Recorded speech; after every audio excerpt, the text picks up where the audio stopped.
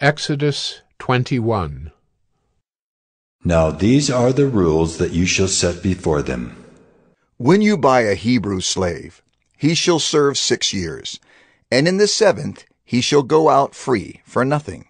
If he comes in single, he shall go out single. If he comes in married, then his wife shall go out with him. If his master gives him a wife, and she bears him sons or daughters, the wife and her children shall be her master's, and he shall go out alone. But if the slave plainly says, I love my master, my wife, and my children, I will not go out free, then his master shall bring him to God, and he shall bring him to the door or the doorpost, and his master shall bore his ear through with an awl, and he shall be his slave forever. When a man sells his daughter as a slave, she shall not go out as the male slaves do. If she does not please her master, who has designated her for himself, then he shall let her be redeemed. He shall have no right to sell her to a foreign people, since he has broken faith with her. If he designates her for his son, he shall deal with her as with a daughter. If he takes another wife to himself, he shall not diminish her food, her clothing, or her marital rights. And if he does not do these 3 things for her, she shall go out for nothing, without payment of money. Whoever strikes a man so that he dies shall be put to death. But if he did not lie in wait for him, but God let him fall into his hand, then I will appoint for you a place to which he may flee. But if a man willfully attacks another to kill him by cunning, you shall take him from my altar, that he may die. Whoever strikes his father or his mother shall be put to death. Whoever steals a man and sells him, and anyone found in possession of him, shall be put to death.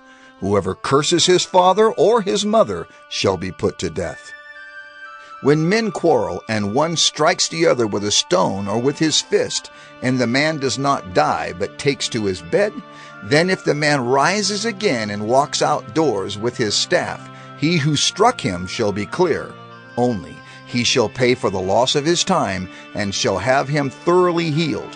When a man strikes his slave, male or female, with a rod, and the slave dies under his hand, he shall be avenged. But if the slave survives a day or 2, he is not to be avenged, for the slave is his money. When men strive together and hit a pregnant woman, so that her children come out, but there is no harm, the one who hit her shall surely be fined, as the woman's husband shall impose on him, and he shall pay as the judges determine.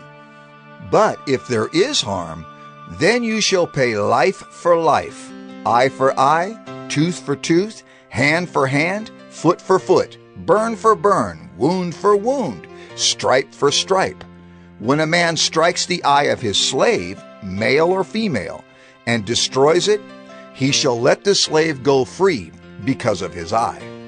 If he knocks out the tooth of his slave, male or female, he shall let the slave go free because of his tooth.